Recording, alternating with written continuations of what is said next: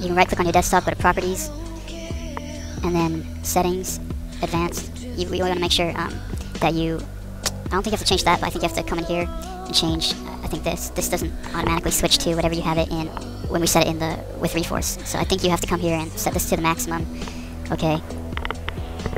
And then the next thing would be the Catalyst Control Center options, or your video card options. I don't have a NVIDIA card. I used to have one, but right now I have an ATI. So I can show you how to set things up with ATI for CS 1.6. If you have an NVIDIA card, it's pretty much the same basic options, but you know, you can, if you're not sure, you can just Google it or ask someone you know that already knows about, you know, this kind of stuff. Or you can go on Gotfrag and search the hardware forums or ask on there. But right now I'm going to show you with an ATI card, if you have an ATI card. These are all the settings that I use for 1.6, and all of them have a reason. I guess they're not too many, so I'll go over that.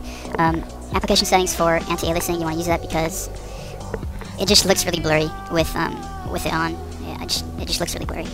And also another thing, you don't want to use a high resolution in Counter-Strike just because of the way the game is. It's an older game. It runs a lot better in lower resolution, like 640 by 480 is the recommended one. If you have, especially if you have a CRT. If you have an LCD, you can get away with, I think, 8.6. I haven't used one, but from what I hear, my friends tell me you can get away with 8.6. But some of them use even like higher with LCD. So, but it definitely affects the gameplay and everything. So if you do have a CRT, I would definitely recommend to be using 640 resolution in game.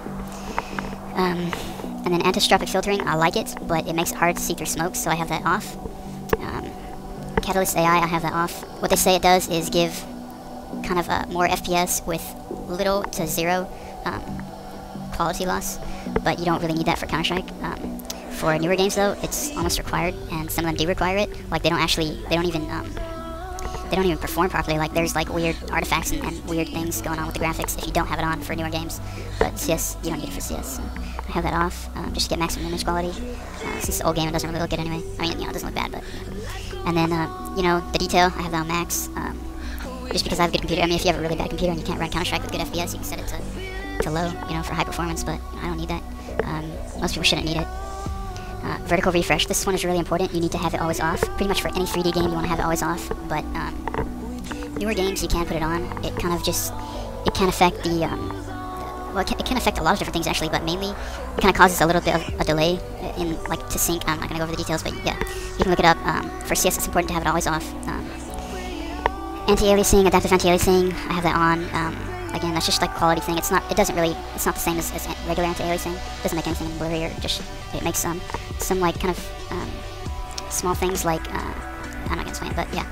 You can have that on, and then triple buffering is just something that takes up more video memory, so have that off, but it's something that if you're gonna turn on vertical refresh for like a newer game or something, then you're gonna want that on.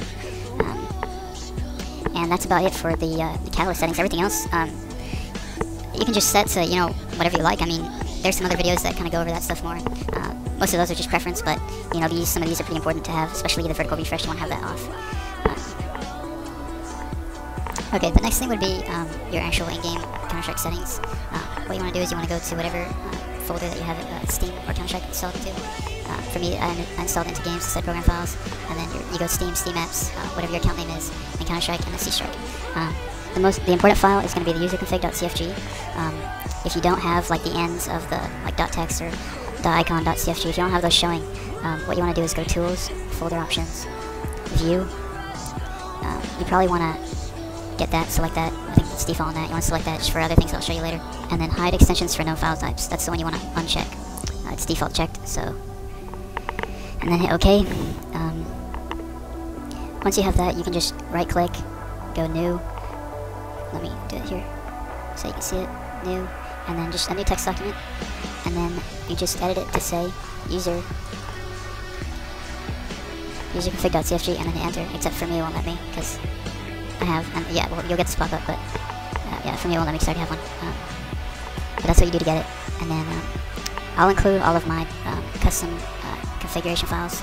I'll provide a link for it, but basically, what you want to have, I mean, I have a ton of custom stuff here, but the important stuff is your rates. You need, the reason why you have to have these in userconfig.cfg is because the game will override them with defaults if you don't, every time you open up CS. Also, different servers set them automatically, set your rates automatically, so you're going to have to either, you're going to have to type it in manually every time if you don't have a user config. If you have a user config, there's a couple different things you can do. You can either close Counter-Strike, reopen it, and it'll execute the user config with all your rates and everything, or you can, I have an alias up here. I made an alias where I just type in the console UC and hit enter, and it executes this command. This is the command to execute the user config from in game. Okay, and then these are the important things that you want to have. But I'm not going to go over all of the different files. I have like a README with kind of the basic what they do, but I'll include all of my custom configuration files, and yeah, that's pretty much all you need about that. With that, I'm not going to go over it too much, especially in this video. I'll do some more videos later with more in-game stuff and about the different maps and teamwork and whatnot. But since I did explain how to disable acceleration, something you're going to want to do is get a new sensitivity now. You got to find, if you had acceleration on before, you're going to want to go into deathmatches and aim maps, because those are great for finding sensitivity as well as training your aim and stuff. So you're going to want to go into those a lot. And I would recommend that you start off at a higher sensitivity. I think the highest that I've heard of a pro using is like 4.2, and that's with acceleration off. So if you would start off with something like 4.2 and then just gradually lower it and lower it, that's what I would recommend until you find something where you can just like automatically just snap to the people's heads, and it comes really naturally. You don't have to like concentrate on like, you know, you don't overshoot their head or undershoot it, etc. It just comes really natural, and that's what you want to get. The last thing here is a program that, it's pretty much a chat program that the competitive CS community uses to just network, really. You can't really stick to Steam. I mean, you can, but it's definitely harder that way. It's a lot easier to use IRC, and most people use it. The vast majority of people. It's how you find scrims, find ringers, just anyone that, you know, you want to find that you haven't like actually played with and you haven't added to Steam, you know. So the basic program is called MIRC. It's a free program that you can use to access the IRC network, which is, I think, Internet Relay Chat.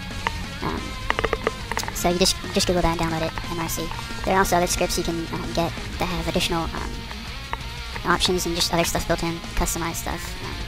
So you can get those too, but I'm not going to go over that. If you have a friend that uses one of those, you can just ask them about it.